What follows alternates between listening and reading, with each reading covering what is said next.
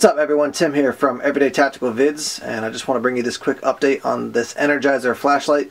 I reviewed two different flashlights. One was kind of a bluish silverish color, and then this is the black one. This is the lower lumen option, the other one is the higher lumen option. I just want to show you that the clip has broken.